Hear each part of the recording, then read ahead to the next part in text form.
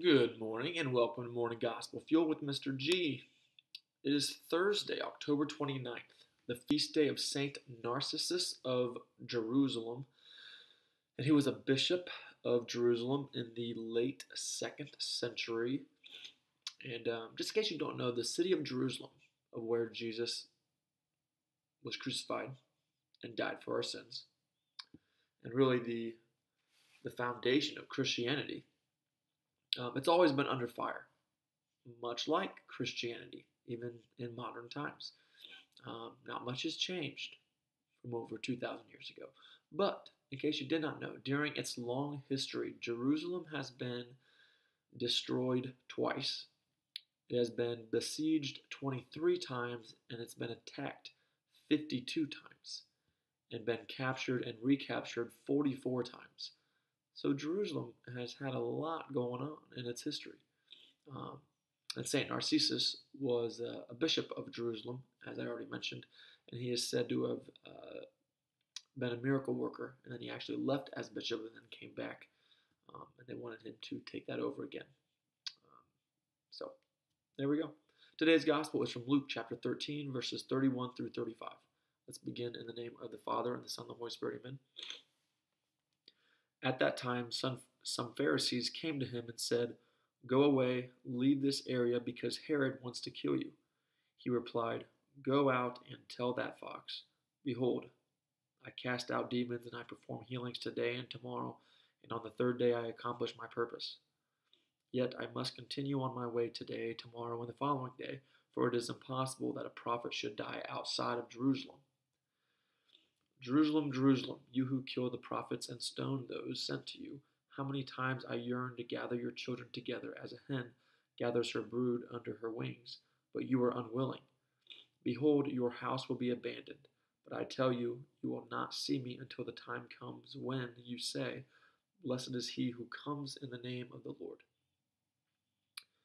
A lot going on with Jerusalem today, with Saint Narcissus. And then now we've got this gospel here from Luke and the lament over Jerusalem. But then also Jesus saying he's not going to leave.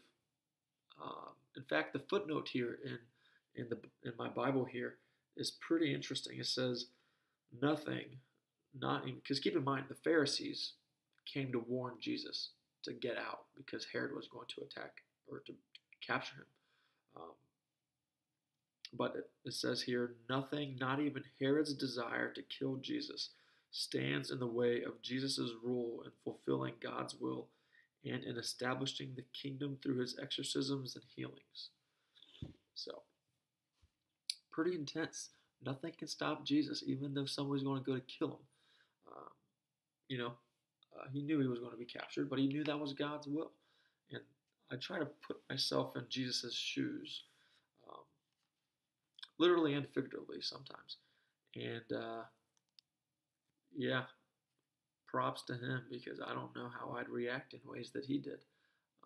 So he is the ultimate man's man, and he's not afraid of anything, and he will do anything to fulfill God's will. He's got a goal. His goal in mind is to fulfill God's will, which should be our goal as well. And that's going to go into our challenge. So, it's just relative.